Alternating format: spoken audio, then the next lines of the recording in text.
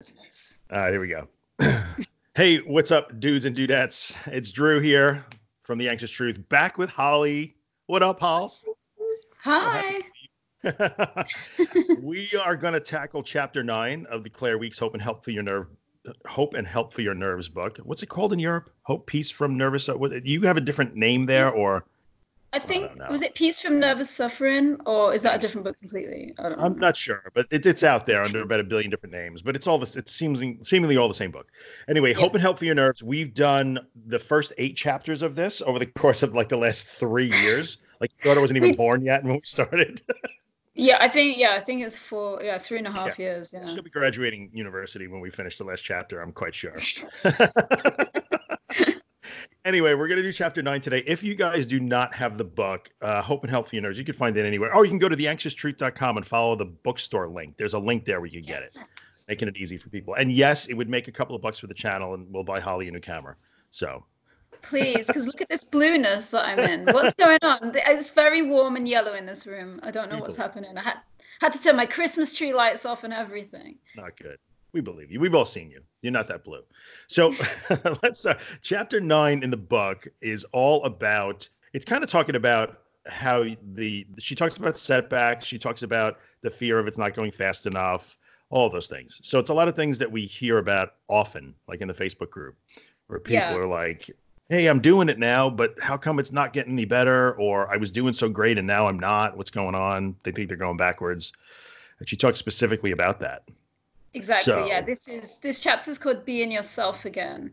And it's so this is for people that are like a little bit further along now and they're actually like into where they've been able to put into practice the sort of facing and accepting or surrendering, and the sort of letting time pass. But this is more maybe about the letting time pass bit. I think so. And by the way, we should probably say if you haven't seen the first 8 videos in the series, if you go to the website or go to my YouTube channel, whatever, or the podcast, you'll see, watch the first 8 before you do this one. Like, don't Yeah, yeah. start with this. So, this is about, you're right. Now you've understanding what's going on. You know what it is and you know what you're supposed to do. You're starting to do it now. And how do things start to change or not change is what she's really addressing. So I made some notes as we went, and the first thing I highlighted is right at the beginning of the chapter. She says, "Now, it is almost certain that despite your new approach to your illness, your symptoms will continue to return for some time, perhaps at first as acutely as before you read this book." So, like, you have this blinding flash of insight. Oh, this is the way. This is awesome. And then you discover, like, yeah, but I still feel the same way. Yeah, we Yeah. see this come a lot, right? We get a lot of people saying this. Constantly, constantly. And she follows up because I think it's all kind of the same quote. She wrote that after she's talked, she was a doctor herself, and she says she often finds that after talking to what she called a nervously ill patient, and there's a lot of old language in this chapter too. Um, they leave the room and they're all happy, like, this is it. I see the light, I know the way. And then, a few days later, they're crestfallen, disappointed, like, this, but it doesn't work. It's not working. Yeah, because all their Yeah, symptoms are still there and the thoughts are still racing, and. exactly. So, I mean, those are my first 2 things that I highlighted, which were So like the yeah, first 2 paragraphs. Yeah. so a Did, lot of that is about managing your expectation. When she says that it's not, do not expect to be instantly cured, do not expect to find instant relief, because this is so important, isn't it? Because if you're doing it just so that you feel relief, it's mhm. almost like completely defying the whole point of it. You're not trying to face and surrender and let it all happen to you so that you can feel better. You're trying to do that so that you don't add anything to it. So you're not adding that fear to it. Right. You're But learning if to you do it not with be the afraid of it. intention of feeling better, it's not you kind of missing the point. Exactly. And I think that's what sets so many people up. I mean, number one, everybody wants to feel better right away. So I think we could all understand that. But it's that, okay, I'm going to accept my anxiety. I'm going to accept these symptoms, but I still don't want to accept that I have to have them be there. I want to make them go away as fast as possible. And you have to be super honest with yourself. If that's really what you think this is going to do, then you're going to set yourself up for this disappointing thing that she's talking about. Yeah. Yeah, Yeah. yeah. And what is the goal in the end? Not to make it go away, but No, but you can't change it. You can just change your reaction to it, right? Yeah. It's understanding that you're not in any danger, and so that you don't add that fear to it, which keeps you perpetually in this, Right. fight or flight and highly sensitized state. Mm, But what's so important to learn is, or to realize, is that when you're in that sensitized state, it takes a while. Even if you're doing it bang on correctly, what you should be doing every single time, it takes a long time to be able to come down from that level of like sensitization. yeah. Yeah, I think it's what people forget is like you're learning to experience those things without being afraid of experiencing those things. And Yeah. that takes a while. Like so and what you're giving yourself is repeated experiences with a positive outcome. That says I was sweating and dizzy and felt like I was going to faint and all of those horrible things and those I thought I was going to go insane and I didn't do anything. I just let it all happen and I turned out okay. I didn't none of those bad things happen. And you need that repeated experience to say like, "Oh, I guess I don't have to be afraid of that." So it, in the end, that's really what's going on. And she actually addresses that. She says it's enough at this stage to wish to be unafraid, which Yeah, is, I love I think, that. yeah, me too. Like it's okay. Everybody wants to be not afraid anymore. That's totally fine to want to not be afraid. But the only way to learn to not be afraid is to first be afraid. There's no other Yeah. way. You Yeah. can't just wish that you won't be afraid and then, oh, I'm not afraid anymore. Like Right. you have to just go through it and sort of keep seeing that nothing happens to you and that actually there is nothing to be afraid of, Yeah. and that is what teaches you that. And then through that experience, you actually sort of become not afraid of it, even if it seems impossible that you would one day not be afraid of this because it's Mhm. so frightening at the time. But if you just, this is where we talk about the leap of faith, right? Yeah. If you just sort Yeah. of put your trust into it and say, like, well, I just want to not be afraid. So I'm going to just trust what everyone says and go through this and try not to add any fear to it. Mhm. And then if you keep doing that and keep doing it, you realize that nothing bad happens by letting it do its worst. Right. So you can't just decide to be not afraid. You have to learn through experience to be not afraid. And the Yeah. experience is being afraid and nothing bad happens. And like, oh, okay, I didn't have to be afraid. So people say that all the time. But how can I just ignore it? It's so scary. Yeah, it is. I I hate. know. I know. It's so like, yeah, it's super scary. Do it anyway. Like, and she's Yeah. saying this. That's really what she's saying. So, um, I don't know. You got anything else to add before we go into the next chat? The next thing she talks about was she Yeah, brings up because the next bit's a bit of a contentious issue, it right? is. So, but Yeah. yeah, there was one thing she wrote something really nice. I don't really like analogies a lot of the time because they're not the actual thing you're talking about, so Right. they're often very flawed. But this is a really nice analogy that she did write. She said, so where it's this people when people are like I said, that even if you're doing it right and you're doing it right every time and they're going like, but what, I'm still not better, I'm still feeling it, am I doing it wrong? And she says, imagine that you're a runner that's finished a race. It's not like as soon as you cross that line you just instantly stop. You have to like run it off at the end until you can actually stop. You can't just, oh, I got to the end and then sort of like Yeah. freeze frame as you stop. Like, True. no, you True. have to like cross the line and come to a sort of standstill, and that it still takes a bit of time even after you've crossed the finish line. That's Yeah. what she says. So, not that it's necessarily going to be that quick even, but just to realize that just because you've crossed the line of something and you've done it, it doesn't you don't just stop there. You keep Yeah. going and you keep going, and then you sort of slow down, and then you're done. Then the race is won. Because all those old habits and behaviors have momentum over weeks, Yeah, of months, maybe course. years for some people. Years, Like, yeah. decades. Yeah, yeah, a long time. And I would even like that's really and yeah, you're right about the analogy thing, but if we run with that, pardon the pun, a little bit Yeah. more, we could say that like this isn't even she's saying like, the realization of what this is and understanding, oh, now I know what it is, now I know what I have to do. That's not the finish line. That's Mhm. it's almost like a series of races. So that's the starting point of the next race that you have to run now. Yeah. So yeah, it's never that It's the just learning what decathlon. it is. Yeah, it's not the end of the race. There are multiple events happening here. You got to get good at all of them, right? So the next one, and you and I probably disagree. to a certain degree on this next thing too, which is good. Probably, I yeah. like it. So she mentions now, before we get into it though, and I think we could both agree on this, you have to remember that she was writing in the 1950s and 60s. Yeah. So things were a little bit different, and you could tell by the language.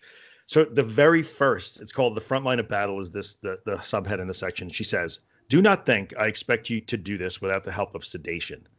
Like they even called it sedation back then. It's old. It sounds really heavy, doesn't it? It does, doesn't it? Like, Sedation. but that's what they said back then. So it's totally fine. She's talking about the use of what she calls tranquilizers, which is reasonably accurate. But again, it's dated. Today in, 2019, we would talk about the use of benzodiazepines like Ativan or Xanax and that sort of stuff. Yeah. Clonazepam, right? Valiant. So, right. There's a zillion of them. If it ends in AM, it's one of these pretty much. Klonopin kind of applies to. So why don't you jump into this? Like, I respect your view on this. You have a different view than I do. We don't really have a different view. You have a soft. We do have a different experience. Maybe. Correct. And your experience is as valid as mine. So. Yeah, well, just my experience, where I came from a benzo place. Yeah. I was on benzos for a long time, all through my sort of anxiety career, and it allowed me.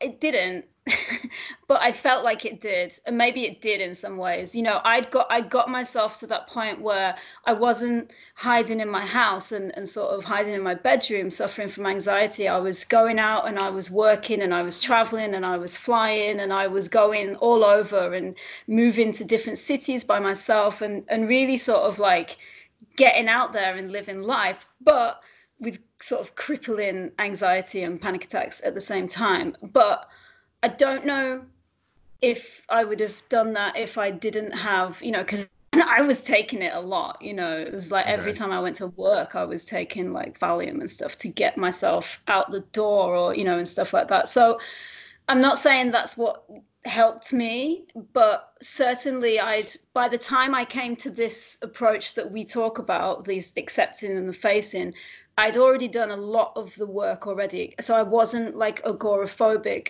I was, but I was making myself get out and do stuff anyway, like partly just through sheer necessity and partly through just like sheer determination to not like be made sort of to stay. I just thought, because I thought this was something I had to live with my whole life. So I was like, well, if I have to live with it my whole life, I'm not going to live in my bedroom, because I had it from when I was really young, like 11. So I didn't know any different. It's not like I was a normal person, adult living my life.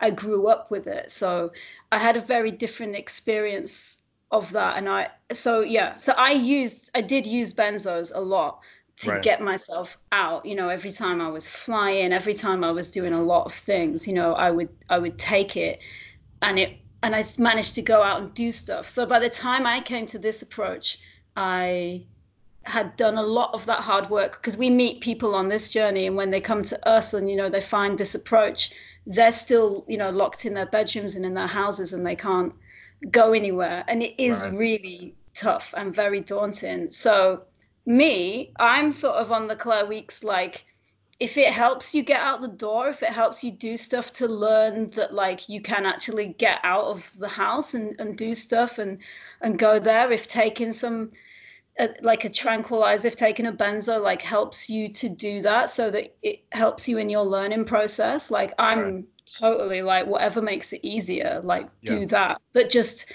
what I will add is that I only actually got better when I stopped taking benzos, because every time I was taking one, I was reinforcing the sort of false belief that that feeling anxiety and feeling panic was something to be squashed and sort of controlled and held down so that I could just about get through something. I was white knuckling my way through life. Right. And so it was only when I actually when I sort of realized all this and came to this sort of like approach and stuff, I realized that my taking a benzo was a form of avoidance, because I was trying to avoid the anxiety. I wasn't facing it and I wasn't letting it do its worst, because I was trying to keep it down. I was trying to like keep just about on top of everything. If I take a tablet, I can just get through this. Yeah. So that was so it was only when I stopped taking benzos, and I tapered Yeah. it and I did it carefully and Right. gradually. Right. It was Right. only when I stopped taking them and was suddenly faced with that thing of like, I'm going to go out the house without any tablets on me. And if like a panic attack comes to me, then oh my God, like I'm just going to have to go through it. And once I did that, I mean, and then it worked, like recovery came to me quite quickly because I'd Yeah. already done so much of that work. I only had a little bit more to go, Yeah. but I had to do that huge step of, I'd been on Valium for 22 years and I had to sort of suddenly learn to do everything that I was doing without it. And Right. that was crazy. But, that's how I got better in the end. And That's how I got better. I think as just a side note of encouragement for anybody that's listening and is taking those medications, 22 years. And like now you don't take them and you're healthy No, and have a good life and like you're functioning. yeah, So yeah, so many people get so afraid, like, oh, I'm addicted to them now. And yes, addiction is an issue with those. That's true. But you are, you did it and you came off it and now you live without them and you're yeah. And I fine will and you're also healthy. add that I didn't have that particularly bad time coming off them as well. Yeah. Yeah. Yeah. Yeah. So on the flip side of that, we should also mention though that she was talking about tranquilizers, or what we would say is benzos. Now, she was not talking about antidepressants. They didn't No. exist when she wrote these books, right? So that's important. And that's two different things, and we could talk about that maybe in its own video one day. But there's two schools of thought on this, and I understand the concept of I can't even go from my bedroom to my living room. So how am I supposed to go out the door? So I'm going to use Valium or whatever it is in small doses, and I would say small doses only when needed, with the intention of not using it, like Yeah. not as right. And I can understand that approach, and for some people that's a valid approach. That's okay. The flip side of that is, and this speaks to the antidepressant thing too, for people who are involved in behavioral therapy, they will say, if you take away the symptoms, then what are you learning? So you just have to be Yeah. aware of that, right? That's why the intention always has to be, I'm going to take it this time, but I'm going to really try to do it next time without it, or as Yeah. soon as possible without it, which is fine. And the other thing that you might look at is, okay, I can't even leave my bedroom to go to the kitchen without having a panic attack. Well, okay, so you don't have to go to the mailbox or the supermarket or the shopping mall or on a world cruise. All you have to do is get up out of your bed. Like Yeah, you can break it down into the tiniest little thing that makes you anxious and attack them little by little by little. It would mean slower starting, but that's another way to do it, maybe without the meds. But either Yeah, way, sure. But also, either way, I'll just add as well, if there's that person that maybe like can't leave their house or something, but through necessity or just sometimes because of life, like yeah, you have yeah, to do something that's stuff comes way up. bigger than your just, do you know what I mean? Like Yeah, that's when I I'm like, if understand your that. doctor's prescribed it and said Yeah, take it when you need it, I would just yeah. say, well, just take it and go and do the thing that you have to do, I do. I understand that. Somebody who's completely homebound leaves the house, and we see them every day, or like white knuckles their way through 5 things that they can do, but now they have a wedding to go to. It's 2 hours Yeah. away. It's an all-day affair. That one-time use, because that wedding could turn into a really horrific experience otherwise, and it could be a flooding thing. And so there are places where this stuff can be used judiciously as a tool. I don't I disagree always with that. find myself singing the Walker Brothers, like "Make it easy on yourself." Just like life's really hard. Like you don't have Yeah. to make it the hardest thing all the Right. time. Right. Right. Sometimes should maybe just make it easier on yourself whilst trying to do something really difficult. Exactly. And now with just very quickly, I don't want to get too far into it, but the antidepressants are different because antidepressants are a long-term thing. They're not an event by event thing. So she was No. not talking about that. And I don't want anybody to confuse the fact that, Dr. Weeks said it's okay to take meds. She was not talking about Prozac and Yeah. and Paxil and those things. That's different. And in behavioral science circles, that's even more hotly debated because when you start to take an antidepressant and it knocks everything down after 10 days or 2 weeks, if it works for you, then what exactly are you working on? You don't, and that's the people who say like, Yeah. well, they worked great for me, but here I am in this anxiety group, still unable to go to work. And, it can delay things. Anyway, so that's what she was talking about there. That's probably enough on that one. But I agree. The way you used it is probably perfect. And sometimes Well, they no, can be a I tool. mean, not really, but yeah. Well, I think, and I think when we first met, you were just, I'm guessing you were just at the tail end of that. When we met Yeah, was because going I back probably came five, into six you years when now. I just stopped taking them, yeah, and I Right, was going right. through You just, withdrawal, yeah. but it was pretty quick before your tone changed, like almost immediately. Suddenly you were Yeah. like better quickly, which was great. So Yeah, let's move on which to we'll the next get thing. to actually in a couple Yes, the of rapid time. recovery thing. She mentions that. So let's talk about keep occupied. This is a Ooh, thing. Yeah, and I see this a lot, especially in the group. And by the way, if you don't know, we're talking the Facebook group. There's a link in my everywhere. There's a link to join the Facebook group. Go and do it. get in it. So it's everywhere. Get in it, man. Just join the crowd. So she says it's essential that you be occupied while awaiting cure. However, I must warn you against feverishly seeking occupation in order to forget yourself. So there's a fine line between like, I need to be busy all the time to distract myself from this Yeah. thing that I hate, which is not what you want to do, and just sitting. So sometimes I see people that have been dealing with this for such a long time, they start to see this new way, they want to do it. And essentially, sometimes all they wind up doing is this. So the only occupation they have is recovery. Just thinking about anxiety. Exactly. Like, and you see people who get stuck with like, well, every time I feel anxious, I'll go out for a walk. That's fine, but there has to be more to life than waking up and wondering how you're going to recover that day and just Yeah. walking around your block. So it doesn't matter what it is, reading, music, puzzles, art, volunteering somewhere, whatever it is, Yeah. some occupation, because you have to I would try and say live the life that especially occupation that means that you have to interact with other people is really good. yeah, it is. But And I just that think it's good for you in general. I would agree with that 100%. And I think it's also you're almost pretending in the beginning, and that's okay. So like, well, I'm going to go and whatever, volunteer at the local soup kitchen or whatever it is, picking something. I don't care what it is. I don't want to. I'm terrified when I'm there. It makes me feel awful. But you're almost pretending to be a recovered normal person again. And you learn to be a recovered normal person again by doing those things. I mean, if Yeah. you're housebound today, you're not going to go and get a full-time job in a city 45 minutes away. I get that. Yeah. But it is important to do more than just and be completely consumed with, well, this activity that I want to do right now, if I want to do a puzzle right now, is that recovery? Is that the right thing? Should I do that? Am I not allowed to do that? Did Dr. Weeks say anything about doing puzzles? Like I understand why people get trapped that way, but it's important to recognize when you are in that pattern and try and break it. Yeah, for Yeah. sure. Yeah. I So, think one of the key words that she says in this little paragraph about keeping occupied and the difference between being occupied to avoid anxiety, because obviously that's not, sort of helpful, right. is the word meanwhile.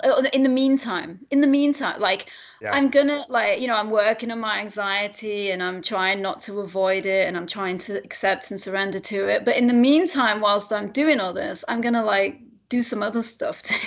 Yeah. Yeah. And it's that word like in the meantime, which is very different than like I'm gonna do this stuff so like that I don't have to think about anxiety. Do you know what I Right. mean?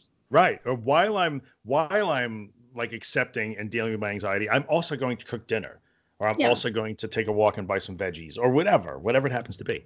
And we say Yeah. this a lot, like life is exposure, can be exposure. So Totally. Yeah. sometimes, yeah, just the active living way. So that's super important. Don't get trapped in that, like, all I do is think about recovery, read about it, talk about it, being on the forums, and like you got to do more than that. You really do. Yeah. So let's talk about the quick recovery thing, which was, I think, great that she mentioned it. And Yeah. you were a good example, I think, Yeah. But personally. like I said, I'd done a lot of that work already.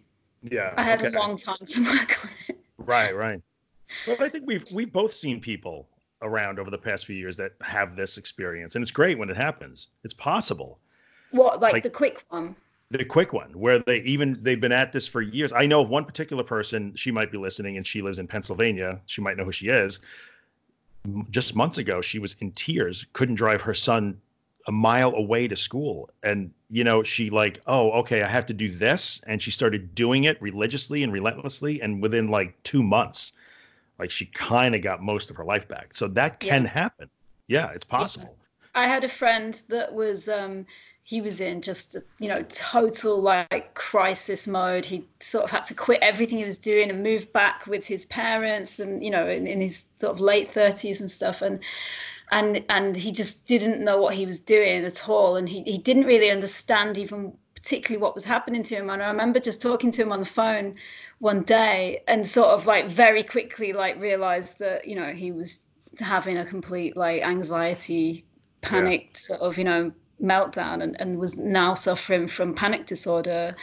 And and all literally, I was maybe on the phone with him for like an hour and a half, and by the end of that phone call, he was like better. It's And like crazy, the right? next time I spoke to him, like, like 2 weeks later or something, he'd now like gone and moved somewhere else, and he was doing great. And like and this was maybe 2.5 years ago, and he's been doing great ever since. And he Yeah. just said like it just sort of clicked with him, and he just realized what was happening and what he needed to do about it, and just the understanding of it. Clink, clink, clink. He obviously like still had setbacks and Yeah. stuff, but Yeah. he got it, and he was just like, oh, this is what I have to do. This is what's happening to me. And it was just like, it was just amazing to like see. It was just so incredible. I had two experiences with panic disorder, bordering on agoraphobia in my life. And the first time it ever happened, when I was a sophomore in college in Yeah. 1986, I had that experience. I read this book, and within a matter of days or a week, boom, I was good to go.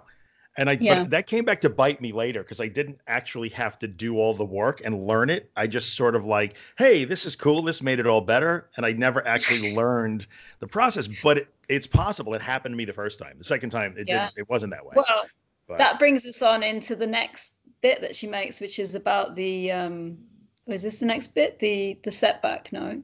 yeah, the Or next is, well, she talks about quick recovery, which is quick. And then she says gradual recovery is the next one.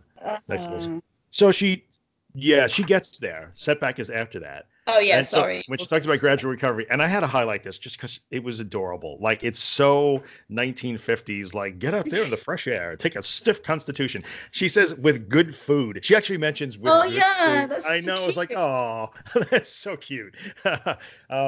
I'm not poo-pooing good food. Everybody should eat healthy, of course. But I found it so fascinating that she literally wrote that. Like physical exhaustion may delay recovery, but even here, with good food and peace of mind, you're gonna be okay. Like just have some hearty soup and everything will be great.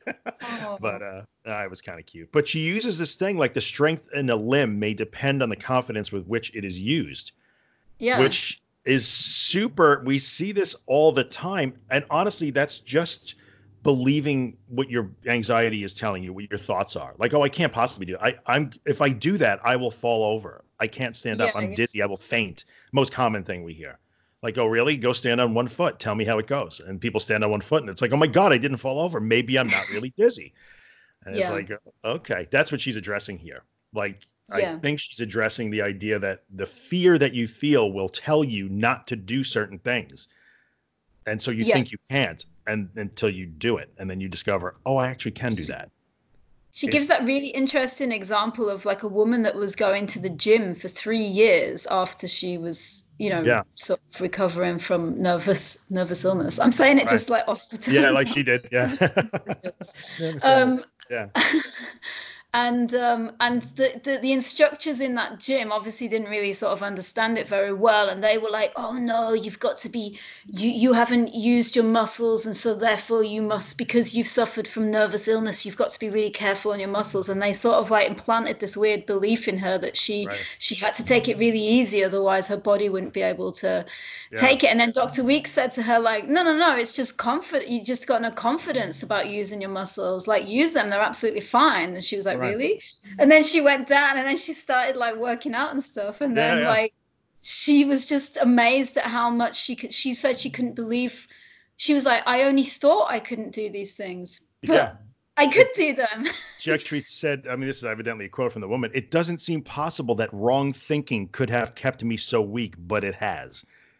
And Mhm. we hear that all the time. Other people who go out and start doing the work and they're going into the things they fear, and they'll come back. It's like, oh, did I overdo it? Like I feel badly today, so I must have overdid it yesterday. And there's really almost no such thing as overdoing it. Yeah. Like go do more then. Like do more. Like do that again. So, Yeah. and then you learn like, oh, there is no such thing as overdoing it. So, Yeah. Although, yeah. do you want to clarify, because you do talk about the flooding thing, and I Oh think yeah. people read Yeah. that that's what overdoing it is. That's true. So flooding, and this does come up a lot. Flooding is contextual, right? So it depends on your particular situation. If your safe zone, comfort zone, whatever it is 5 minutes from your house and only with your safe person, then flooding would be, I'm fixing this today. And you get in your car and you drive 100 miles away and decide to Okay. spend, overnight by yourself in a hotel. That's a flooding experience. But if you are going like into recovery now and you say, hey, today, all right, I'm going to take a walk, then I'm going to take another walk, then I'm going to practice driving, then I'm going to go with, my wife to the supermarket for a half hour and do the shopping and help cooking. And at the end Okay. of the day, you say, hey, I did all these cool things. They're all within your zone. They're achievable. And then maybe and it's always the next day when somebody says, oh, and they're so elated that day. I did all these things. It's awesome. And then the next day they are like back to, oh, but I have anxiety again. Did I overdo it yesterday? No, no, no. Yeah. It's fine. Do those things again today. Yeah. Yeah. So that, It's not like you worked out and overdid it and now you can't walk the next day. right. Like You're sore or something like that. It it doesn't work doesn't. that way. Yeah. Yeah. Yeah. Doing those things is the positive experience we talked about in the beginning. You need to do those things again and again and again. You cannot overdo it. There's no such thing. Yeah. I Like, think coming from my own experience that I was talking about when I was white knuckling through my life, I'm just trying to think if anyone else is doing that sort of thing that I did. I don't think flooding exists in that context because I no. would go anywhere and do anything, but just have a Right. hellish time kind of doing anything. If it was going to the pub to meet my friends, if it was sitting on my sofa watching TV, if it was flying across the world, like it, Yeah. it was just panic attacks everywhere. When So you're living the way you lived, I think the way you describe it, because I didn't know you back then, but there is no such thing as flooding because you never build a safe bubble. yeah, So flooding is when you take your safe bubble, which is really not necessarily physically a thing, but just situational, and you right. explode it instantaneously and like go 10 times bigger than the bubble. You didn't have that. You were still out doing stuff, traveling the Yeah. world and doing gigs and do all this stuff. So yeah, you never made a safe zone. You weren't helping yourself, but you never made a safe zone No, either. So, yeah. I think I was just, yeah, I never had a safe zone, so everything was like an unsafe zone. Just briefly, like one good question I think people would probably be interested in. So many people who don't know what this is, especially if they started as a child, and you've mentioned that you can go all the way back to childhood with this thing. They didn't even know what it was. And they say, like, well, I just thought that this was the way people were. Did you ever have Yeah. that? Like, this is just normal to be afraid and anxious and like tied up in knots all the time. Did you ever think that until you figured out that it wasn't normal and you could be different? No, because yeah, probably like when I think back to before when I had like, because basically I had a huge panic attack out of the blue one night when I was 11 and sitting watching TV with my parents, and I just went, blah. Yeah. And it seemed like, and I know this is impossible, but it seemed like it lasted for 9 months, like non-stop, continually. I wasn't at school. I just, and so I Yeah. knew that that wasn't normal because Okay. there's Yeah. absolutely, I mean, it was just Yeah. like level 1000, like there was no way I'd ever seen anyone acting like that before. Makes sense. So, but when I think back to before that, I was like really afraid of things, and I think I overthought things a lot and attached really weird significance to things, and I guess I just thought that was normal, and Yeah. but what is not, I don't know what normal is anyway, so there isn't Yeah, really. what is normal anyway? This is all philosophical now, but the next thing she talks about, she calls it she entitles little section, and we're actually almost done at this point. There's not that much more left, but she calls it the old forgotten sensations, and she's essentially addressing that thing. And just to bring it into the modern terms that we hear from the people that we deal with every day, I've had such a good 2 weeks, which means 99% of the time means. Is that that was an S? Setback. Are Oh, we did I do talking that? about? Did I just do No, that? I'm doing it. Oh, were you doing it? I was drawing like a big S. Oh, like we need to get you a telestrator, a setback thing. She does. She talks about setback in this, the return of the symptoms, or the old familiar feelings. And that's that thing that's like, I've had such a good week, and I've had such a good week usually translates to, for most people, I wasn't feeling that anxious. And that is Yeah. great. There's nothing wrong with that. Like, that's a nice, good life to have, right? But, and then they feel anxious again. It's like, uh-oh, it's a huge setback. I'm back to square one. Obviously, I'm broken. She talks about this specific thing. When the sensations that you haven't experienced for a while come back, that could be in 2 days or a week or a month or 5 years. Doesn't Yeah. matter when. Like, she talks about this. And she talks that sometimes people struggle so much with the setback because it feels so much worse because it's contrasted against like the brilliant like peace and sort of like hope that came with that good period, and Mhm. then when it like goes back to how it was, it feels so much worse because it's in so much contrast to, because before you're just going along at this level of just like it's just feeling bad or whatever, and Mhm. then when you sort of start to have like this good good period, it's just like, oh my God. And like all that sort of hope enters your world that hasn't maybe been there in so long. And so that when you go back to how you were before, because it's not just an instant cure, as we've been talking about, Yeah. so it will go back, then it just feels so much more hopeless. And lots of people, she says that lots of people say that like they just feel like when they hit that sort of depression of like going back to it again, they just feel so hopeless. They're like, well, maybe I'm just not cut out for this. I just don't Right. think I can handle the, Yeah. the climb. We hear like, I'm clearly doing this wrong. I don't know what it is. I'm never going to get better. All those things happen. But I think one of the key indicators, somebody asked me, a friend of ours the other day said, what did you do when you had those feelings that said, well, I'm never going to get better? What if it comes? No, they actually asked me, how did you deal with those thoughts of like, what if it comes back? And I Yeah. was able to answer that and say, like, I never worried about what if it comes back. Here's the difference. So a good period that precedes the setback, quote unquote setback, if the good period is, this is a really good time because I don't feel those things that I hate, then just be ready because they're going to come back, and just know they're going to come back and look at it as a chance to practice. The real measure of a good period is, hey, I feel pretty good today, but even if I didn't, I'd be all right. That Yeah. is what defines the actual good period. When you get to that part, there's no such thing anymore as a setback. You won't even think of it ever again as a setback. So if it returns, it returns. You just keep doing the things that you're supposed to be doing. Um, Yeah, for she says, sure. I highlighted this. She said, like, well, how do you respond to a setback? And she talks about the person who, like, feels it again and immediately goes back to the old safety stuff. Like, oh, I was feeling so great. I was out. I was doing stuff. Today, I'm so anxious. I've stayed in bed all day. Like, she's literally says, never do this. Nerd buzzer.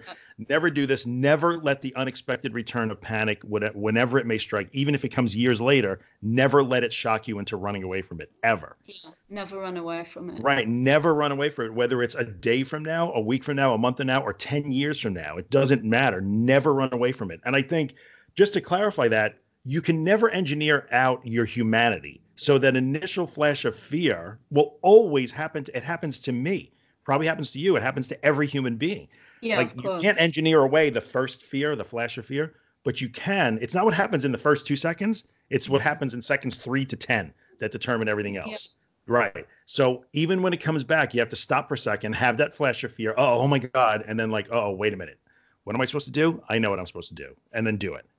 That's the Yeah. only response to that. It's the only response that you can have is that. Yeah, yeah. Yeah. I really like, I mean, I don't always get that right. But what I do make sure I That's do true. is that I don't repeatedly get it wrong. Thank you.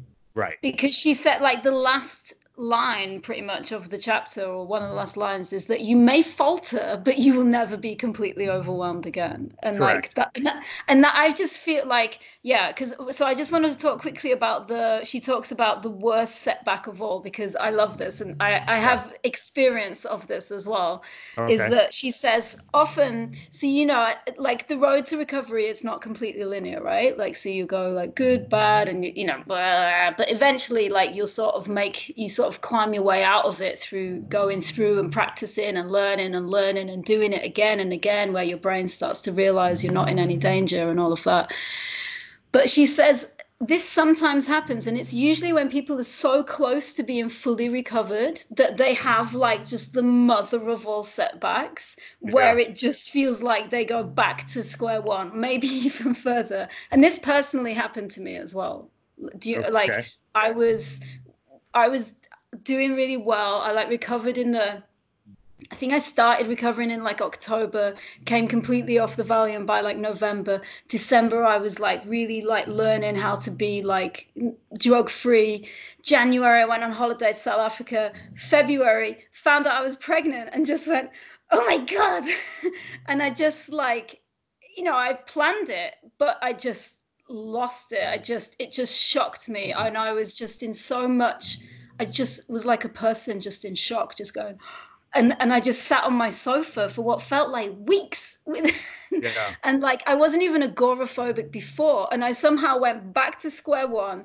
I went back to taking Valium, and I was pregnant at this point. It was just terrible I remember this. I against remember all the this. Yeah. doctor, against what the doctor was telling me to do, and I was just freaking out. I was just absolutely just, I lost it. I went beyond. I was like at square -3, never mind square one. Yeah. And and I was just like, well, this is it, and it felt like months and months of just me sitting in my house, unable to even like look out the window, and and like I said, it wasn't even like I was like that before. Like I was going out and doing stuff, but just having panic attacks, and I froze. I just couldn't Yeah. even get off the sofa. But that And didn't then I last that remember, long though.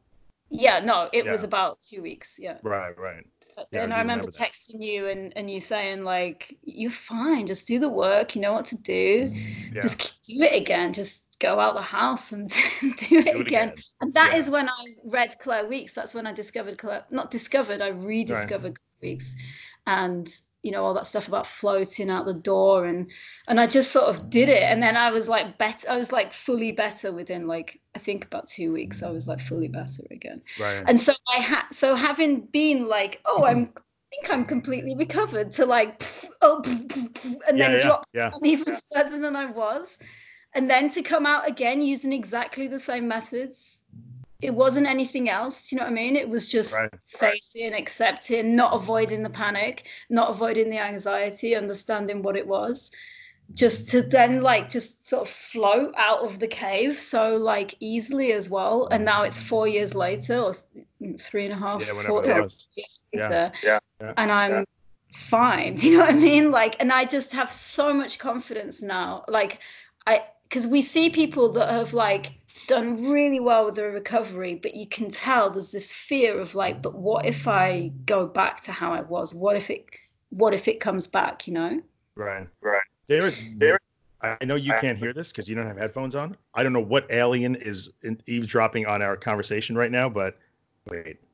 There's a regular, like it sounds like a cow is mooing. Sorry It if might you're be the listening. dog. Is it Vronsky snoring? Vronsky is snoring. I'm like, what is that? It's so loud in my headphones. And you could see me adjusting my gain and stuff. I'm like, mate, am I picking up a truck or something? Oh, that's so funny.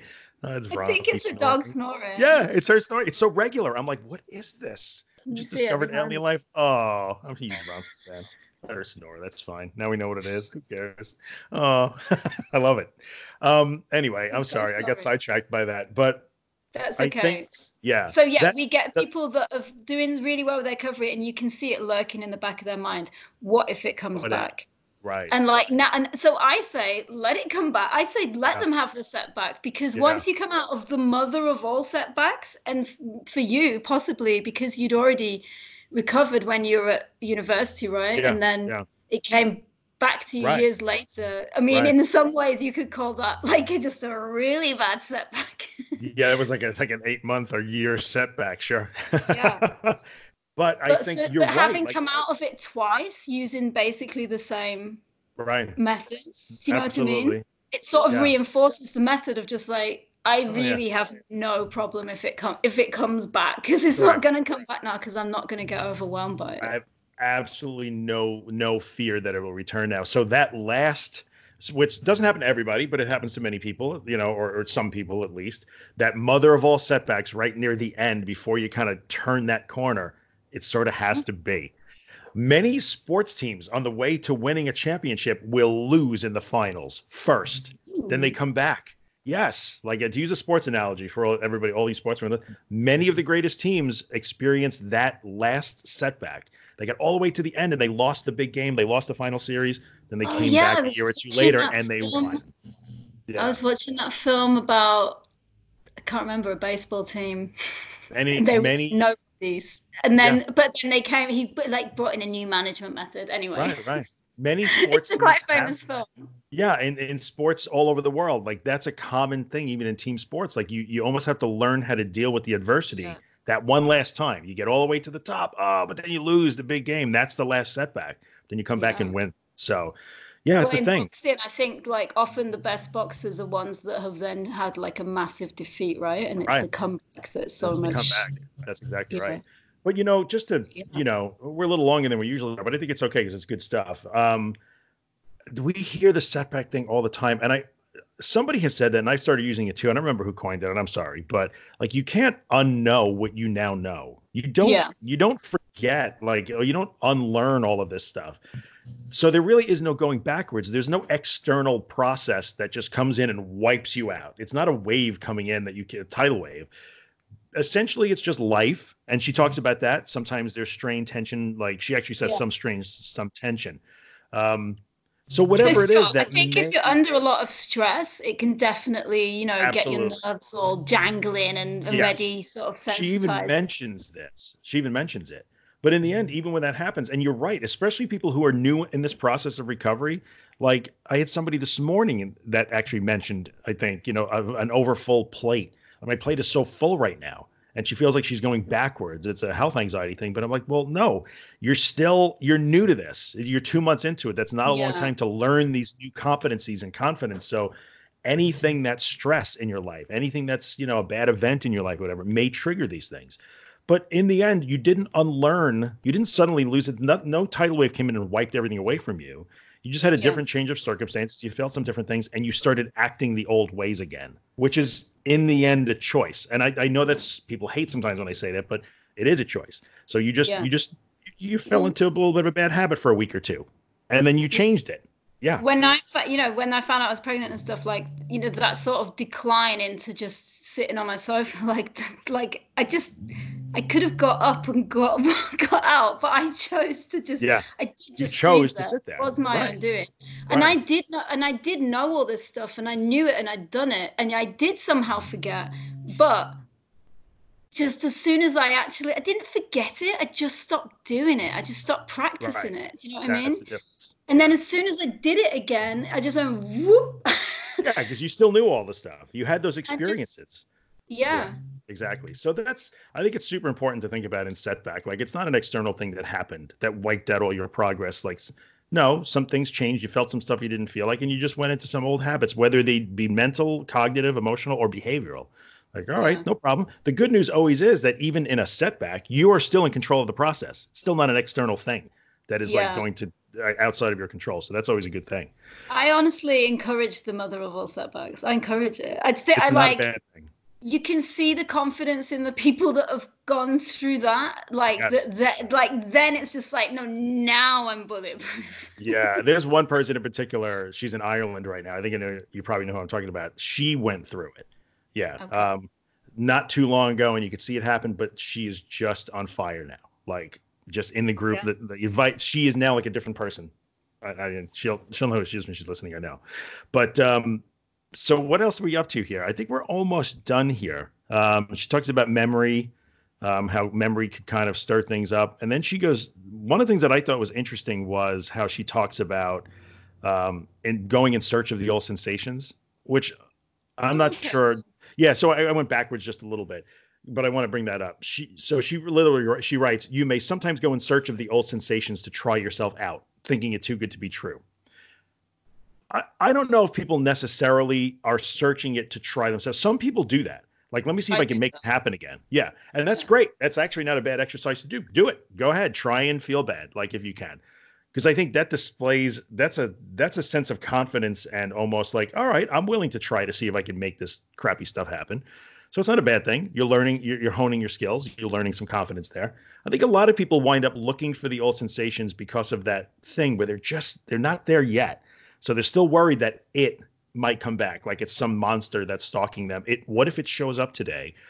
And they're worried because they've spent so many years like trying to hide from it. And now it's like, well, but if you're still worried that it can get you, then yes, you will find yourself looking for those things. You're not Okay. trying to get them, but you're always looking for them. People talk about it all the time. Like, I don't know, I've had a couple of really good days. Why am I looking? Why am I scanning and looking to see how I Yeah. feel? Well, because you're nervous that it's going to come back and get you. That's why. So I Yeah. think that looking for the old sensation sometimes is something you choose to actively do to test your recovery, which is great. Sometimes it's just an indicator that, like, oh, I guess I'm still afraid of this. That's all right, though. It just means you're still learning. Nothing wrong with that. It's all good. Yeah. So It's a it was, process. yeah, I thought it was worth bringing up, but I think Yeah, we for pretty sure. much covered the whole shebang. No?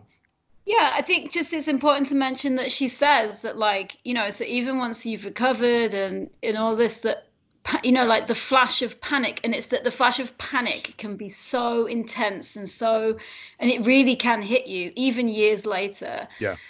And that is, if you can have that happen to you and like not sort of fall into your old habits and not sort of be afraid of it, Yeah. then, or like, even though you might be sort of afraid and just like, oh my God, like if you can sort of then be like, oh, okay, this is a panic attack, Right. and sort of like, just let it sort of like happen, then you really are recovered. So like just it's worth mentioning again that recovery is not the complete absence of any anxiety, that it's Yeah. not the absence of any panic, that it can still hit you at some points, and I don't know, like, I think some people are more prone to it than others for just a whole myriad of different reasons. And some Yeah. people are just kind of anxious people. And do you know what I mean? And like, Hmm. oh, they're sort of like wired to go that way when sort of lots of stresses sort of hit them, or they get overtired or whatever. I don't know. Right. It happens Right. to me when I'm really tired or stuff like this. But if you can deal with that panic and not be afraid of it, and not change your life or not even sort of think about it. I mean, if we Yeah. didn't like sort of help people in an anxiety, I honestly don't even know when I would even think about anxiety these days. No, Do you know what I I would mean? almost never think of it. That's true. That's absolutely dead on true. Like, Like, even when why would I'm, I ever need to have to talk about yeah, it? even if I'm feeling anxious, I just pay it. It's just like sort of like oh, great. Yeah. Now I'm Yeah. feeling anxious and I've got to go to work. Like, that's a drag, isn't it? Like, Yeah. it's just a sort of annoyance. It's like it doesn't even register anything more than just like a. Right. It's like waking up with the flu or being cold, have a cold. Like, oh, This really? isn't ideal, is it? But never Yeah. mind. And it's interesting because the times when it will happen for me, I actually, this is going to sound crazy, but sometimes if I really am honest about it, the presence of anxiety for me is almost a positive mechanism. It's the thing that tells me that even I have a limit of like sleep deprivation and projects and like all that stuff. And it's like if I'm Yeah, having that, that usually tells me like, oh, I guess I probably should sleep a little bit more. And like that's when it's going to hit me. But it's like, yeah. all right, no, there's that alarm. I guess I got to do something now or to get some sleep or like, Here's a friendly reminder that you're right, overdoing it, right. Drew. That you're not a machine. Like even though It's you your might own act like pet one. anxiety. Right. They said, so, and you can, if you're listening to us, you could probably get to that place too, where it's not like, oh no, here it comes. Like, well, whatever. No, it's just If like a. anything, like, it'll make me angry. The few times that I've even felt compelled to tell someone how I felt, it's always because I'm just pissed off at myself. Like, just, I Yeah. need to tell you, another human being, that I kind of messed up here and I'm not sleeping and I'm just, yeah, now I feel like crap. So, all right, I I've said it. had it when I've been really ill. Like, I had kidney stones. I was actually 8 months pregnant at the time. I had kidney stones, and like, so I was having all these really strange symptoms. And then like my body just started having a panic attack, and I'm just like, great. Now I can't even Really? tell what's the symptom and what's anxiety. I was just like, I don't even know if I'm feverish because I feel Huh. really hot, but that's how I feel when I'm anxious. So like, Yeah. it was just like really annoying. It was just like, just get lost, panic attack. You're being really unhelpful at the minute. I need to know what's actually wrong with me. I'm pregnant. I got kidney stones. Really? Now? Really? Yeah, I Like, get it. just yeah, and because I didn't know it was kidney stones at that point, so obviously I was just like, oh my God, there's something really wrong with me. And so just then for the panic attack to jump like piggyback on that, I was just like, I don't need you right now. This I is know. really inconvenient. Yeah, yeah, I get it. I get it. All right, I think we've done chapter 9. That's good. So we went a little longer than we usually do. If you hung in this whole time, thank you. Um, I'm keep getting reminded I'm obligated to say if you're listening on iTunes and not on YouTube. But you know, if you're watching it on YouTube, then hit the thumbs up or something, or subscribe to the channel. If you're listening on iTunes, like give us like a 5-star rating or something, or write a review. And thanks for Who are coming the by and people join the that thing. give like thumbs down on YouTube? I don't understand that. Here's my 10-second YouTube rant. YouTube is a steaming pile of horse crap. It really is. I mean, it's the second biggest search engine on the internet. There's a lot of great stuff. Like you can learn all kinds of things on YouTube, but YouTube is the biggest collection of angry people that I've ever met in my life. Like in no other place in humanity that I know people gather just to say shitty things to each other. So yeah, I give a thumbs down to shitty comments. So there you go. If you don't like it, I guess thumbs down if you want, if it makes you feel better. Anyway, all right. Thanks for coming by, guys. And we'll do chapter 10 maybe in a next week or two if we can. Yeah, we'll do yeah, our for best. We will Cool. finish this book one day. All right, I'll see you later. I'm gonna stop recording. Bye. Stop recording.